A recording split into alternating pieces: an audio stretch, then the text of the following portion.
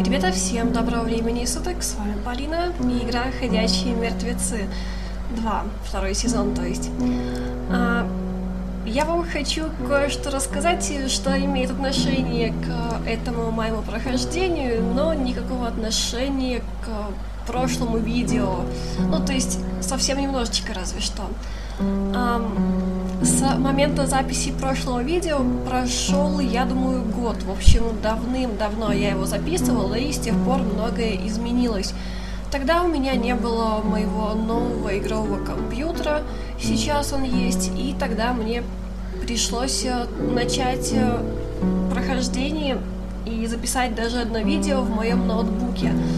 А ноутбук у меня был не очень-то и мощный, поэтому там было и разрешение так себе, и в окне я играла, и настройки были на самом минимуме. Сейчас же все кардинально изменилось. Начиная с этого видео, я уже буду играть в данную игру в новом своем персональном компьютере.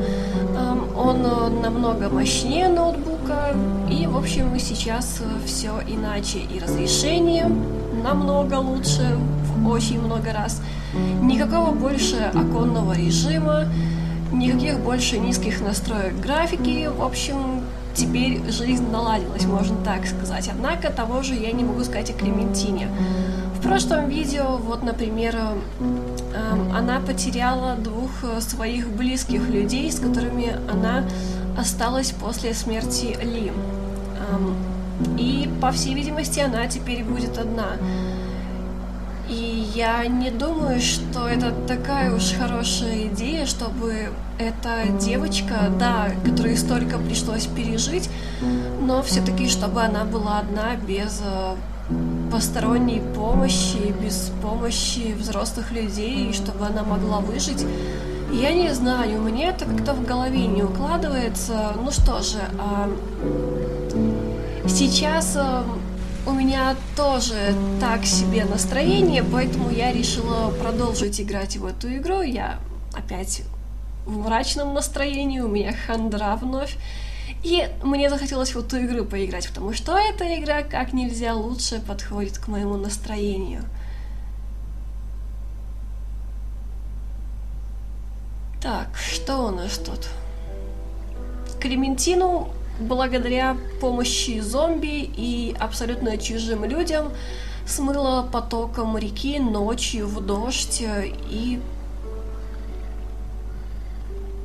что же мы видим?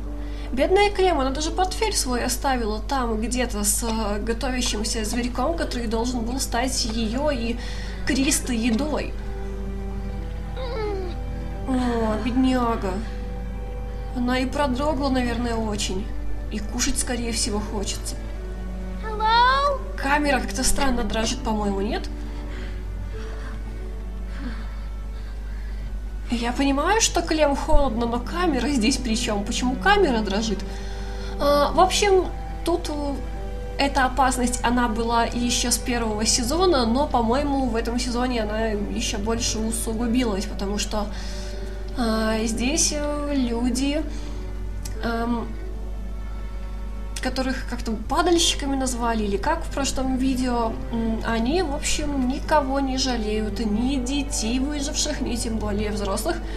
Они как зомби, только зомби хотят... Впрочем, и те, и другие хотят ради своего выживания убивать живых людей, однако мне все-таки кажется, что живым людям следовало бы объединиться против этой наступившей угрозы глобальных масштабов, но они вот нет. Что это такое, лодка, затонувшая, по всей видимости? На нее ж не уплывешь. Ого! Детский лагерь. Черт! А там ребенок. Господи.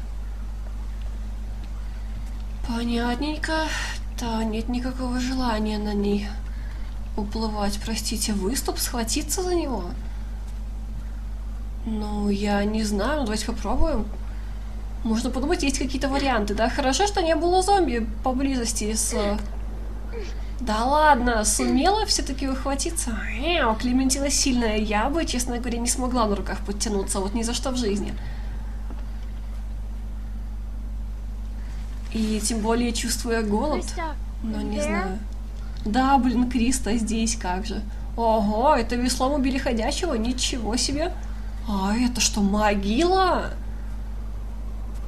Черт, я не люблю могилы, потому что там и где-то под землей зомби. Ворона. Ворона меня пугает.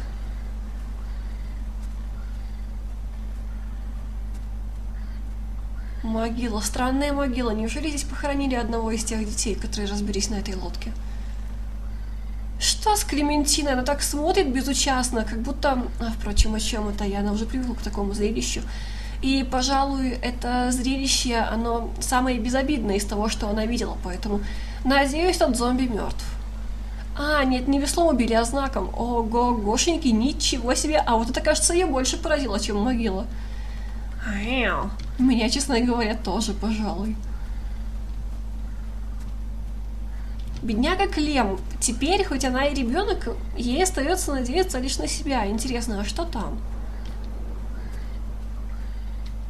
Может быть, там тоже тропка какая-нибудь? Нет? Ничего, да? Ладно, что ж, мы нашли тропинку, давайте. Блин, реально повезло, что пока Клем без сознания лежала на пляже, там не было зомби, потому что иначе она бы даже и не проснулась, наверное. Все, идем в неизвестность. Это хуже всего. Нет ничего хуже неизвестности. Уж лучше какие угодно новости, чем неизвестность. Отлично, мы в еловом лесу, да? Так, спокойствие, только спокойствие. А если назад пробовать уйти? Что получится? Нет, ничего, да? Там невидимая стена. Ну что ж, как обычно, ладно, давайте ускоримся. Блин, еще один знак. Я просто не могу в это поверить. Мы теперь абсолютно остались без тех людей, кого знаем. Вокруг незнакомый, враждебно настроенный мир. Господи, во что мы влипли? А зачем этот зомби-апокалипсис? Боже. Знаете, что вас окружает? Вам могут встретиться черные медведи, койоты и зомби. Больше на него не посмотреть, да, на знак? Ну, видимо, волки там еще. Черт. Блин, мало того, что зомби опасные, да, так забраться на упавшее дерево?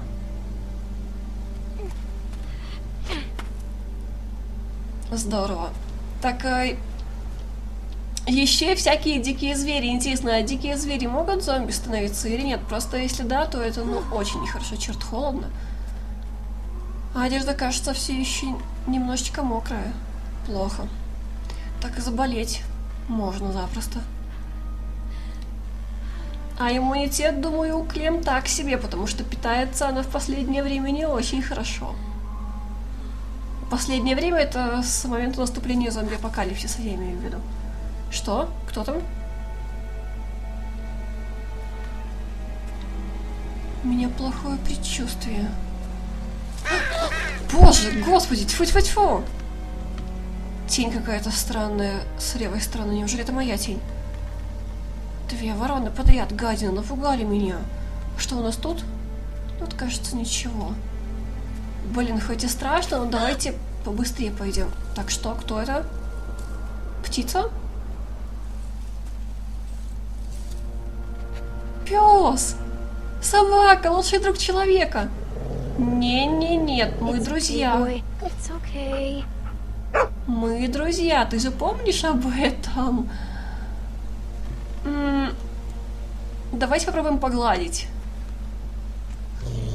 Что-то она, да, как-то тоже не совсем дружелюбно настроена.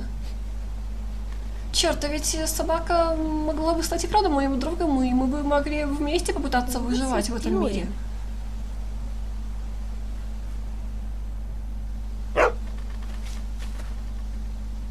What'd you find, boy?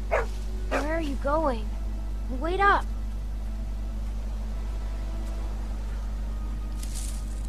Она бы могла предупреждать появление зомби, например.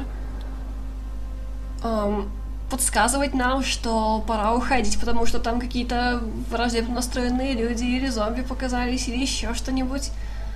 В общем, собака — это хорошо.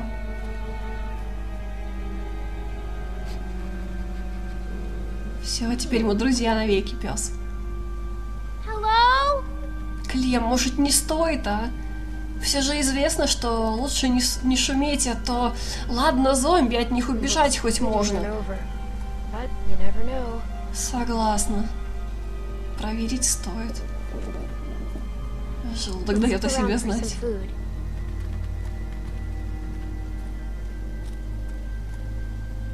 Пес какой-то странный. Пес.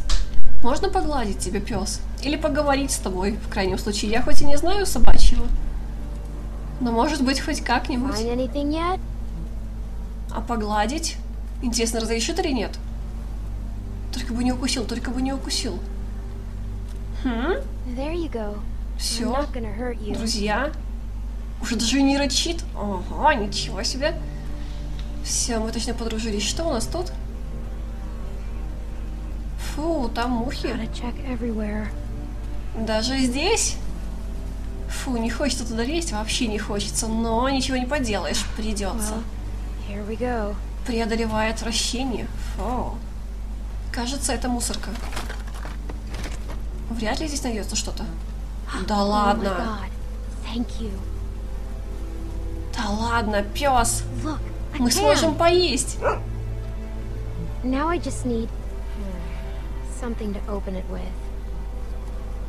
Давайте поищем то, чем можно эту банку открыть. Что это? Веревка на дереве? Палатку осмотреть? Давайте осмотрим. Очень даже хорошая идея. Я вот заметила, что в этой игре все какие-то странные люди, у них очень короткие ноги, по-моему.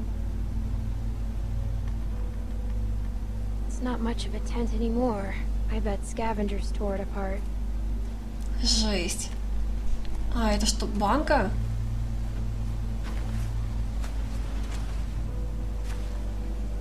Пусто.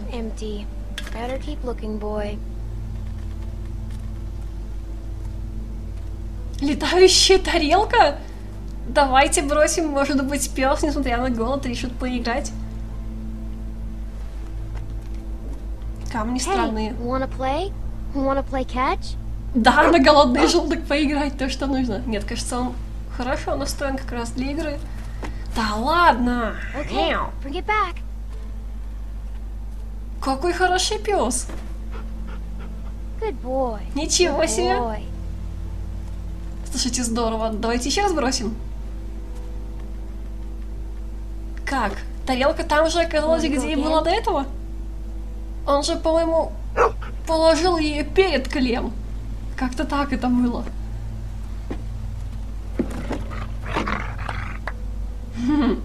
Азарт.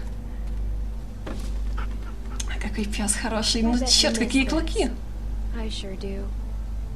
Такие острые-острые. Я думаю, с ним лучше не связываться.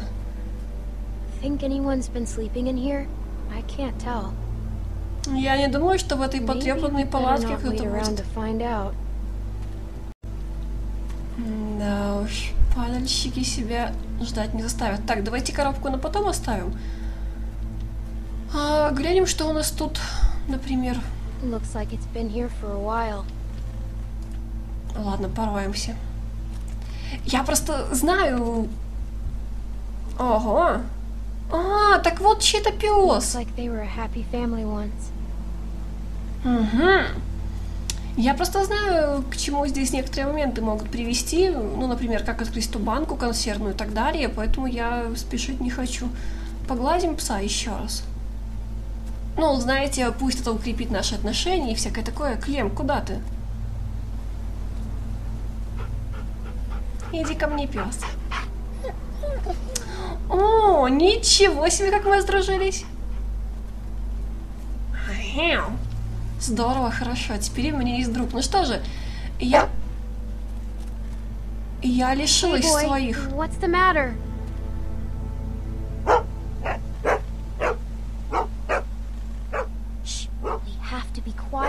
Хорошо бы вообще-то. Я лишилась своих... Черт, что за рык? Медведь? Я лишилась своих друзей, но у меня появился новый друг. Здорово. Давайте глянем. Почему на дереве веревка? Боже. I am so sick of that smell. Там испорченные продукты, испорченное мясо. Боже, это зомби. Мангал смотреть? Но ведь я хотела на макушку зомби глянуть. Ого, что с мангалом? No food here either. Блин, было бы совсем неплохо иметь палатку. Вы знаете, в дождь она бы защитила, а то приходится мокнуть. Пес, что нашел?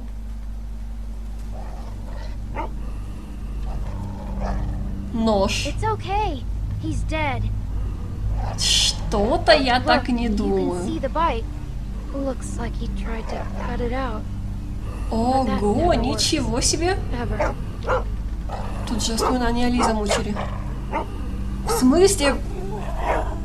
А, руку пытались отрезать. О, боже. It's okay. We're smart. He's not. We're smarter than all of them. Нет. Надо уходить отсюда. Я коровку ведь не обыскала, черт! Hey, it's okay, boy. Shh. He can't hurt us. Ну да. Как же? Он через веревки проходит. Сквозь них. Someone forced him to do this.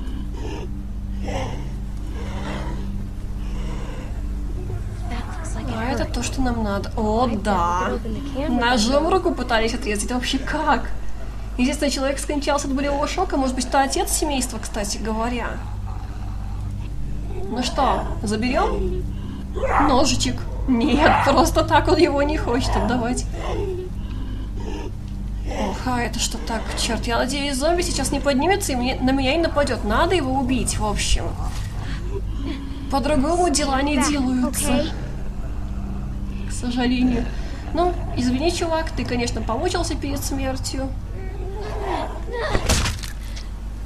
Отправляйся-ка ты в ад. Да ладно, этого хватило? Я так и знала, что нет. По-моему, мы его разорили еще больше. Ай. Господи. Только бы он сейчас не вырвался, иначе нам конец. Сколько же это может продолжаться?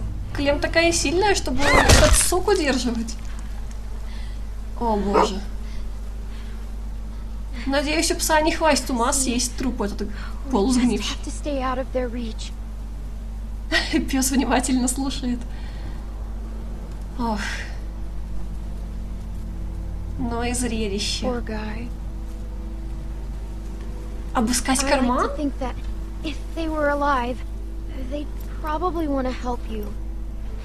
Там позвякивало что-то как будто.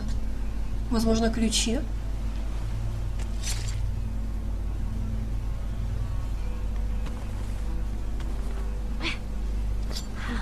Да ладно, Клем. Вот так запросто очистила от крови?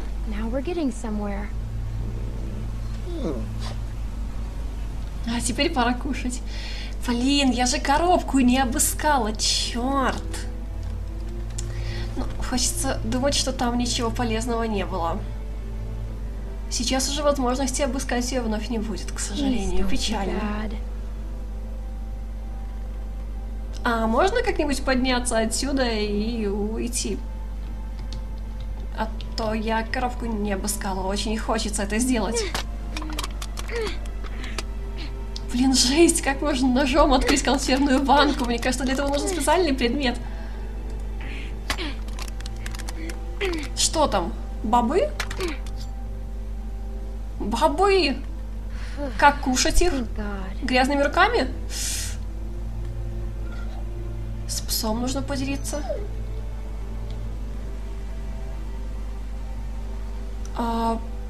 Покормить собаку? Это же наш друг все-таки.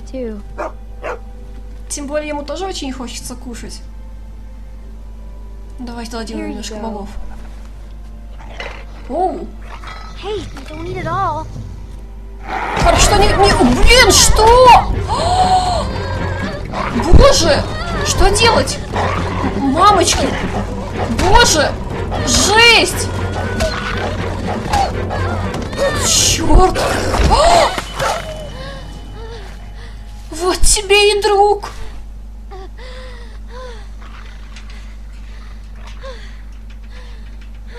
Господи. Ужас какой. Ничего себе. Что там так? Бедный. Господи. Давайте, наверное, убьем. Это же ужасно, что он так мучается, бедняга. А бобы-то из банки не рассыпались. О, боже. Нет. Sorry.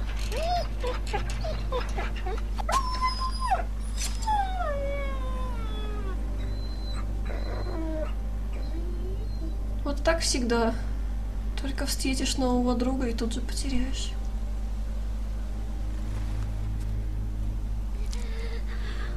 О боже, ничего себе, какая рана. Господи. Ну и ну. Я пересталась без друзей. Не умею я их заводить. Бедный пес. Блин, как же она его так оттолкнула от себя, чтобы он прямиком на эти штыри упал. Жесть. И потрепал он Клем нехило. Хорошо, что хоть... Блин, а если бы он вот так вот на штыри налетел, он бы мог подняться и, ну, испробовав уже крови человека, возможно, даже плоти немного, он бы мог просто ее, ну, сожрать. На куски разорвать. Бедная Клем. Ну и пса жалко. Жесть.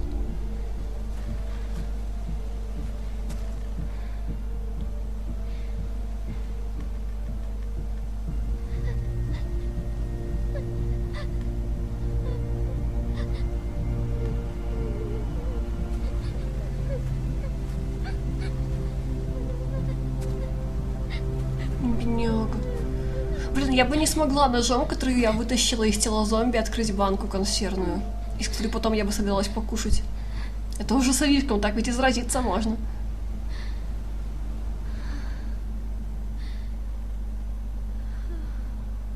Бедняжка, она отключилась, что ли?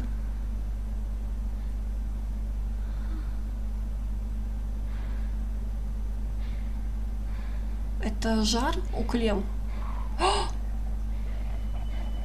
Так, нехорошо. Нехорошо, очень нехорошо. Нельзя отключаться.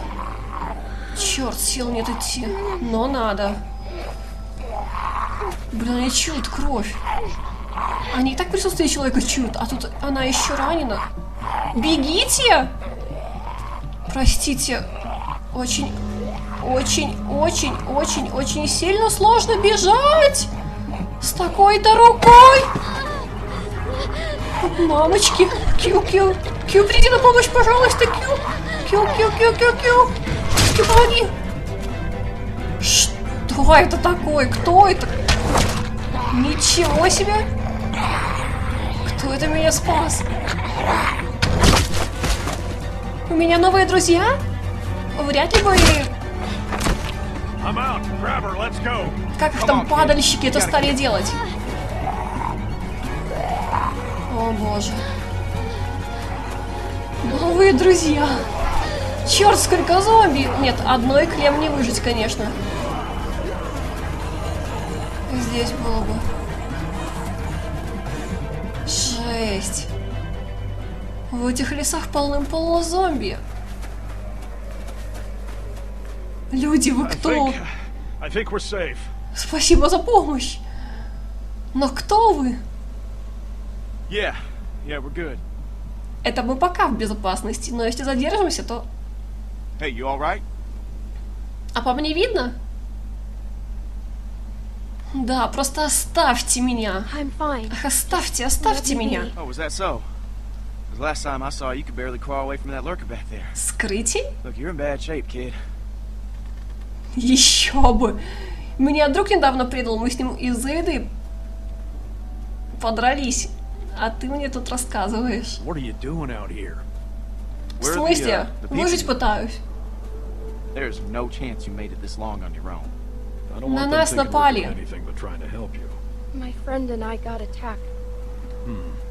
These folks mentioned what they were after. Да уж, они особо не церемонились. We were cooking some О sort of боже, так вот что они They готовили, attacked you for жуть. a weasel? Damn, that's low. Ну как тебе сказать, они на самом деле не знали, что у нас ласка там готовится.